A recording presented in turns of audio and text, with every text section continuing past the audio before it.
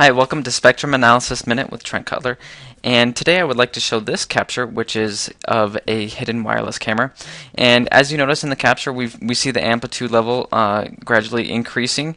So if you look at this snapshot in the waterfall history, we can see that at one point whoever was doing this capture walked right by the source, and we can actually drill down to see how that changes in the density view up at the top. So we notice that the amplitude level increased to right about here. This is a good place to actually use the signatures in Channelizer Pro or Channelizer 4 to kind of use the silhouette to kind of match that pattern. So we notice that the three spikes represent a video camera.